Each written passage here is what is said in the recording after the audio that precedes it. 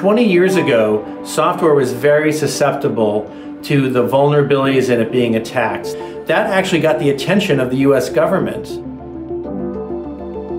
One of the things that we found when we went to Congress was that the solution to this problem wasn't going to be dictated by the US government. This was up to the market to decide. And that's why I started Veracode.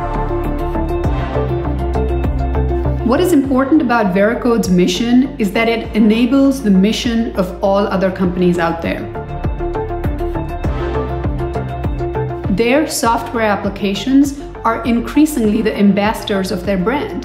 So Veracode comes into the picture to help these companies secure their software applications by finding and fixing the vulnerabilities that are present. We make the outcome of secure software be the outcome of writing great code.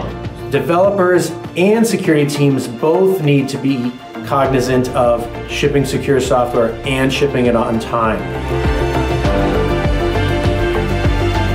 We are in a position of strength to keep innovating and keep bringing new solutions to market to make sure that every single line of code, when it gets written securely.